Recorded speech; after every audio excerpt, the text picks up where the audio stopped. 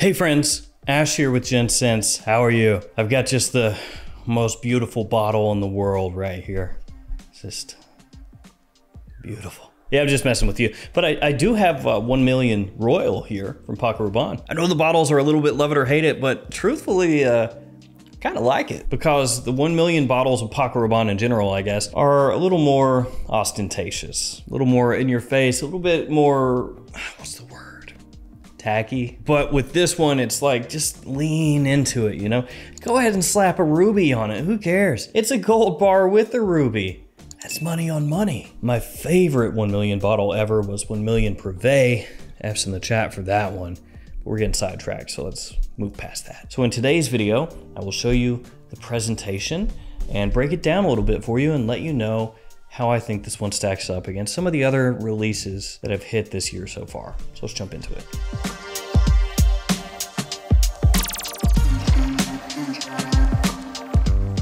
So I ordered this fragrance from Europe. I'm assuming it's going to drop in the US soon, but I'm impatient. So I ordered it from Europe and it actually got here in a pretty quick time, all things considered.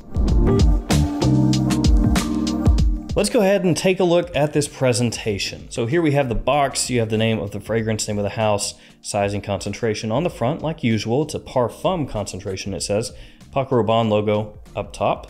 On the back, you have a QR code, and also it is made in France. It has a conscious and vegan formula, and it's very long lasting. Then on the bottom, my badge code and barcode. Badge code is 23551. And here is the bottle. So this is your typical 1 million gold bar style, but with a nice ruby right there on the front. You have the name of the fragrance, name of the house, and the size on the front of the bottle. Everything else looks like just a normal 1 million. You have the atomizer built into the top. On the bottom of the bottle, you'll find your concentration. And then on the bottom of the back of the bottle, etched into glass, you will find your batch code. All right, guys, let's go ahead and share a couple sprays. Here we go. I mean, it's a 1 million. It's just a typical 1 million atomizer. Paco Rabanne's 1 million. A little bit of a love it or hate it fragrance line, but nobody can detract from the success of the line because the original 1 million is one of the biggest, best selling men's fragrances of all time. And there are the many flankers that have come out since the original, some more successful than others, that have spanned a lot of different styles. But one thing that does usually stay true with Paco Rabanne 1 million fragrances is they are sweet, and more often than not, they have pretty good performance. For me, 1 million has been kind of a hit or miss line. There are some 1 million fragrances that I think are very, very good. Then there are other fragrances that, while they were successful, just didn't work quite so much for me and my personal taste. So 1 million Royal. When you first spray this fragrance on, it is sweet. Yeah, it's quite sweet. So that trend, the 1 million sweetness trend, it follows along with that. No worries there if you're a big fan of having sweet Paco Rabanne scents. You got another one to try out. And this one does smell quite different to me off a tester strip versus skin. So if you get the chance to try this out, do spray it on your skin and see how it smells there. Because some fragrances will be pretty close off a strip and off skin. This one to me is pretty different. So the sweetness off the top is gonna be mandarin orange, a little bit of bergamot, but the orange comes through more clearly. It's almost a candied sort of orange. You have a little bit of green cardamom there in the opening, but the cardamom is not as warm as you might expect. It's not like a, for example, La Nuit de l'Homme type cardamom where you have that, you know, that warm spiciness. No, this is more green cardamom mixing together with the quite sweet orange. As it dries down, you get some aromatics that come out, but they're not really all that prominent.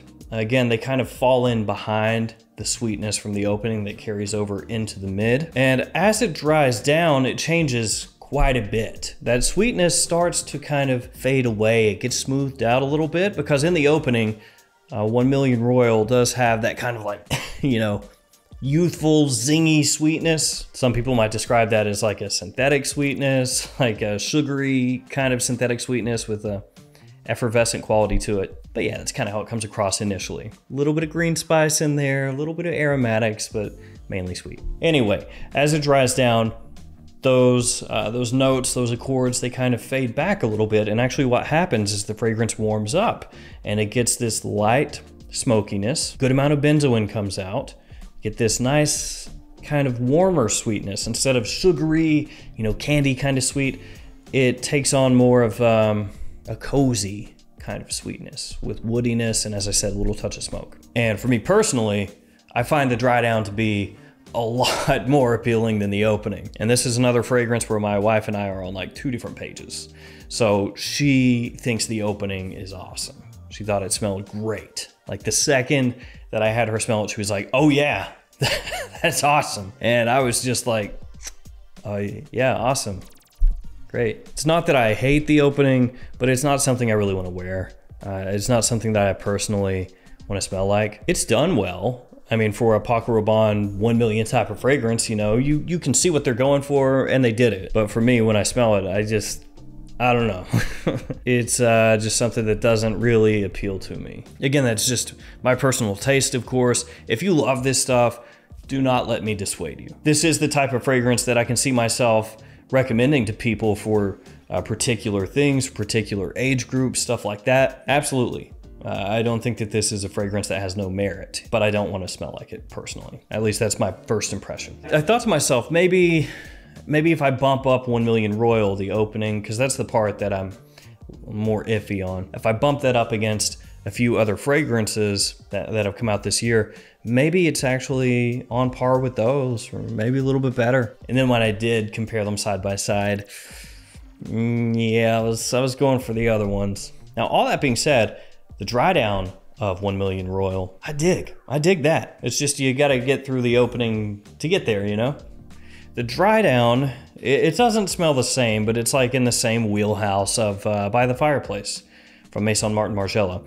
Again, that little faint smokiness, that warm, cozy kind of sweetness could put you in a similar frame of mind. But the path to get to that dry down is drastically different in By the Fireplace versus 1 Million Royal. I do think this one would appeal a lot more to people who enjoy that sweetness that 1 Million typically has. Younger guys through middle age, I think, could pull this off pretty easily. And I do think, as far as compliments goes, yeah, it would be a compliment getter. I mean, going back to 1 Million Parfum, I'm not a massive fan of 1 Million Parfum, but that fragrance will kill it if you're after positive attention. So 1 Million Parfum, I will never take that away from that fragrance. I just personally, don't really want to wear it. And that's kind of the same deal with this one. In the mid, into the dry down, I'm gravy, I'm good. The opening, I'm a little iffy. I do want to make it clear though, I don't hate 1 Million Royal.